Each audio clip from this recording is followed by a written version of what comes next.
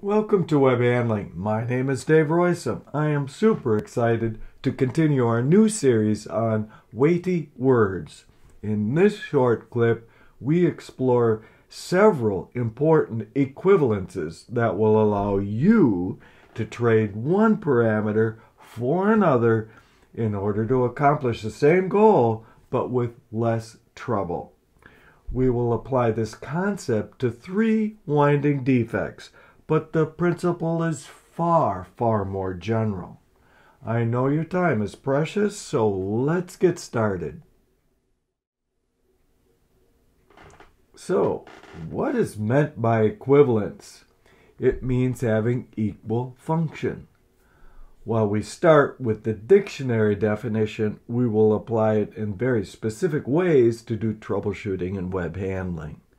Specifically, we will learn how and when to trade one parameter for another, yet leave a third parameter, the objective function, unchanged. The reason to do this is to accomplish the same thing with less trouble. We will use 3 winding examples to illustrate this powerful technique. The first is how to increase machine speed without increasing the severity of error entrainment. The second is how we can use time, temperature, or pressure to decrease a tight winding defect called blocking.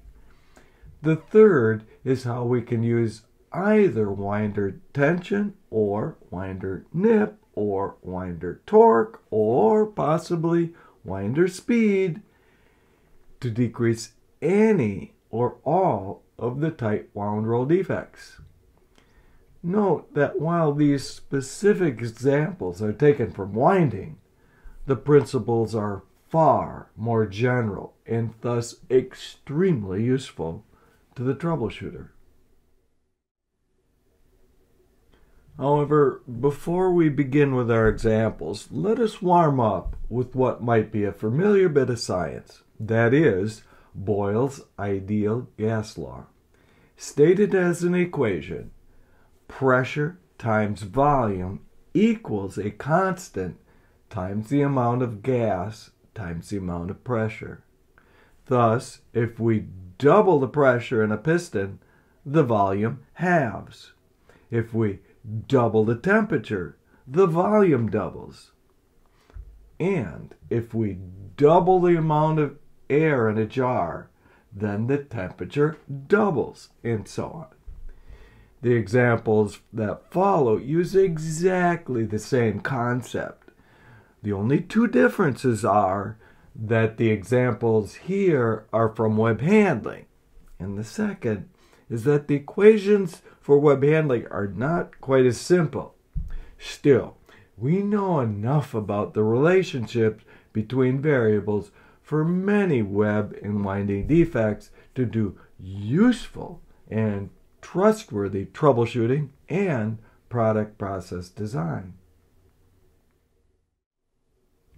In this first example, let us suppose that we have a defect called air buckles. We cover that defect in my Web 101 class and elsewhere in great detail, so we don't need to do that here. The boss wants you to speed up the machine and or decrease the frequency or severity of buckles. To do this, we can either increase the nip and or increase the tension.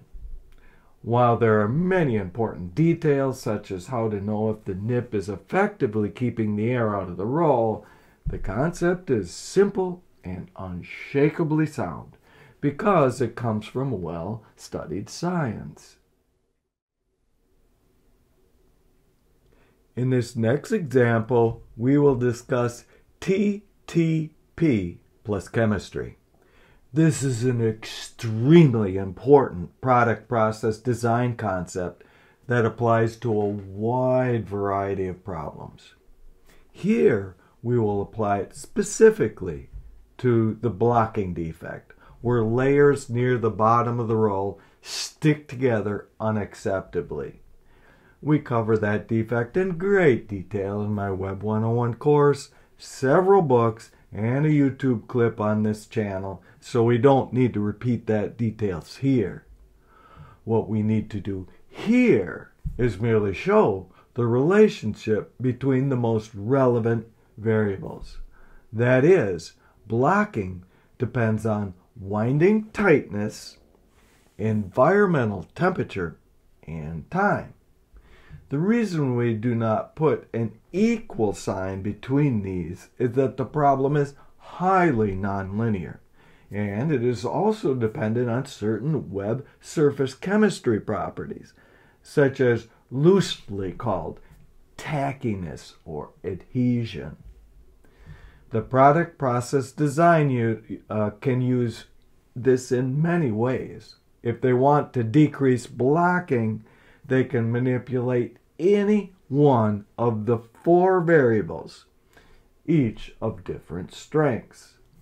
Similarly, if they know storage temperature might be higher for some customers, they can compensate in any one of 3 other ways. Of course, there are cost-benefit considerations that will affect which parameter or combination of parameters you should choose for your specific case.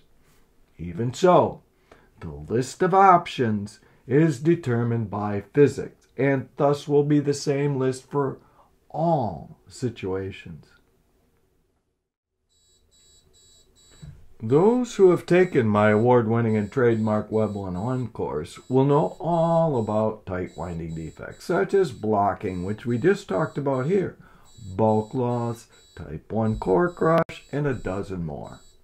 Here, we can use any of 4 possible winder knobs, singly or in combination, to reduce any of the tight defects. However, winders are not the only thing that determines interlayer pressure. The web's MD modulus also has at least as strong of effect as all of the winder knobs put together. Thus, if you wanted to decrease tension to reduce web breaks in the presence of bulk loss, then you would need to compensate by increasing NIP.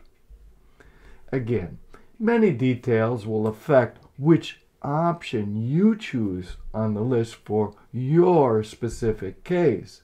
Even so, the list of options is determined by physics and thus will be the same list for all situations.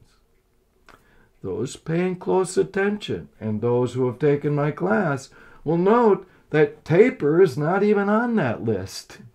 That's because taper is not a useful tool for almost all of the defects, including most tight winding defects. Thank you so very much for joining me in this Weighty Words mini-series.